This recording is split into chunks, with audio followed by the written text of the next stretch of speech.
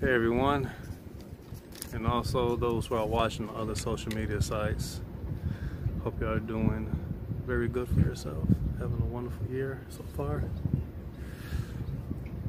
What I have here, just purchased this the other day. Don't worry about, in this case, I'm going to open this up and let you see it up close, and also a comparison to a penny. In my mind, you know, when I first heard the story, I really thought that it was just maybe a penny or like a, you know, a small copper coin, but it's true. It actually is a small coin, what the scripture says.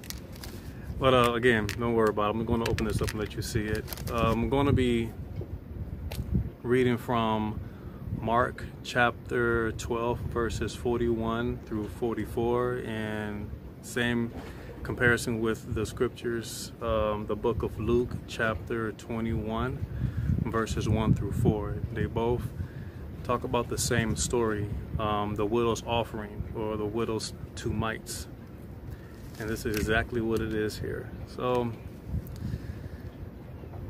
all right, stay tuned.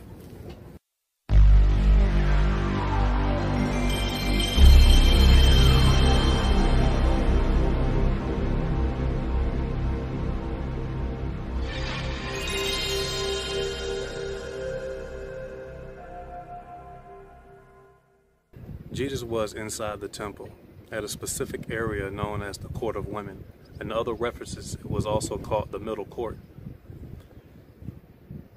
Inside the Holy Temple, Jesus was sitting at the opposite side of where other people, crowds of people, was just putting offerings in the donation area, like a Department of Finances, the temple treasury.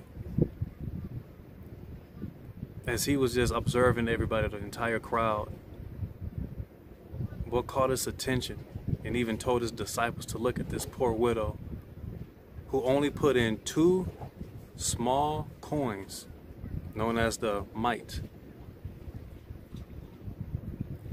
And the value of those coins was so low. Told his disciples, look at this. This woman has given everything she has. She's given more than anybody else here. Now, Jesus wasn't speaking on an economical level, not on a financial level. Everybody else there was wealthy. They was given out of their wealth. But she literally gave everything she has. Donated it to the temple, to the house of God.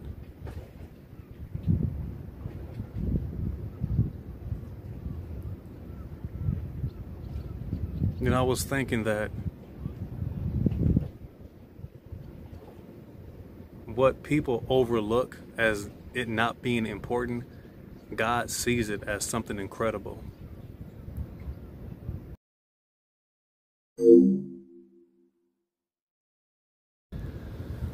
Now, although you can't really see it, I'm gonna definitely give you a really closer look.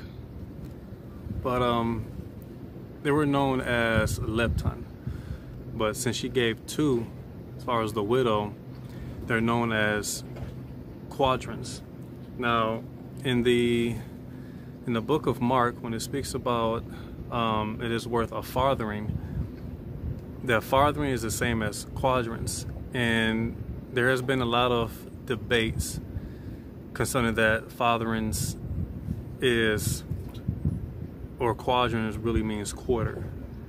But to not take the text out of context, in actuality, she gave all that she has. She only gave a little. So whether if it was just something that was worth only 2 cents, or if it was worth 25 cents, it was what she gave from the heart. Even though she didn't have much, she didn't make much. Jesus knew that she was poor and a widow. Therefore, she really didn't have any sort of support. But what she did give was just 2 of these. And even though economically speaking, financially, she didn't make much, but yet she did give something to contribute to the temple. The 2 dominant symbols that are found on the coin are an anchor and a star with 8 rays.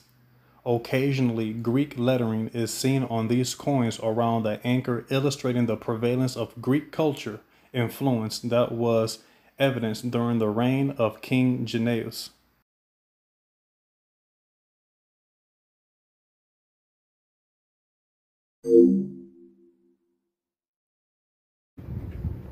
The mites, or what others will call lepton, they were actually the smallest denomination of a coin. Like, they were like the bottom of the value.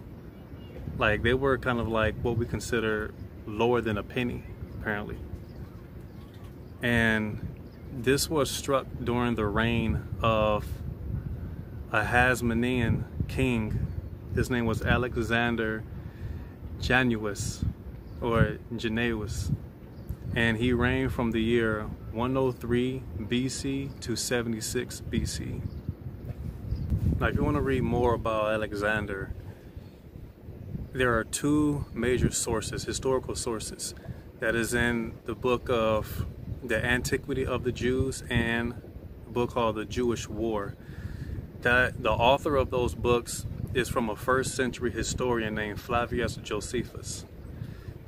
And I must include that out of the non-biblical texts, he is actually one of the main ones that people look towards to and finding more about Jesus and Christianity.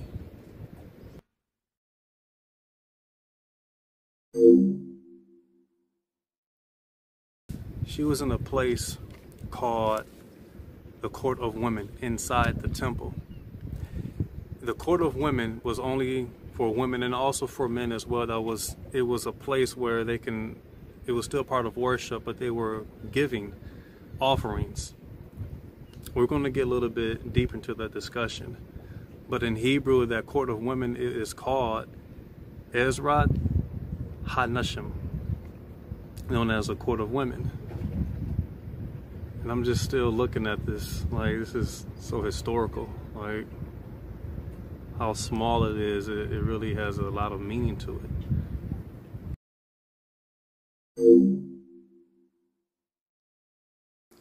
The name was given to the 13 brazen or bronze chests called trumpets, literally called in the Talmud trumpets.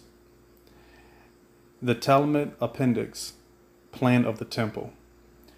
From the form of the opening into which the offering of the temple worshippers put in for charitable contributions were placed. These stood in the area known as the Court of Women, or the Middle Court.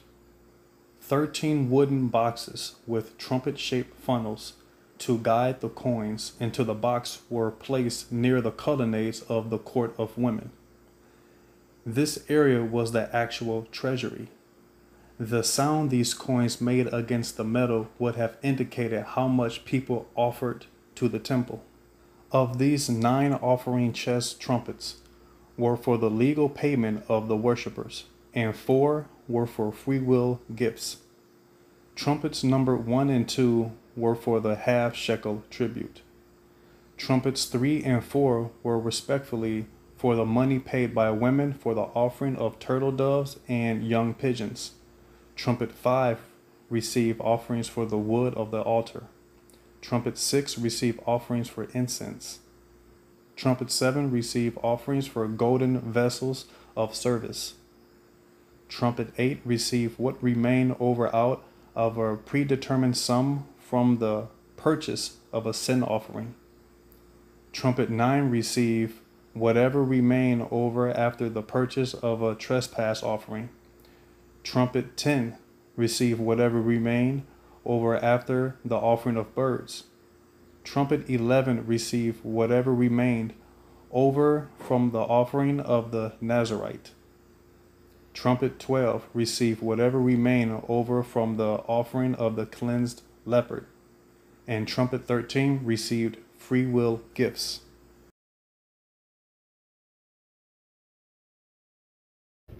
You know, in the scripture it tells us that God loves a cheerful giver. And even though she couldn't give as much as she really wanted, what Jesus seen was that she offered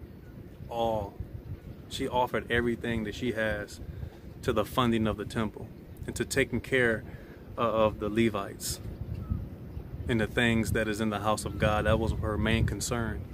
I mean, someone that was living in poverty, that didn't have the support, yet she was still able